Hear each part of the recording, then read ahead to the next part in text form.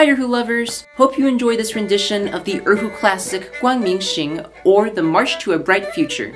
One of the few, if not only, marching pieces for the Erhu. The March to a Bright Future is the piece that rocketed the Erhu to soloist status back in the early 1900s thanks to its composer Liú Tiānhuá, who today is known as the father of the modern Erhu.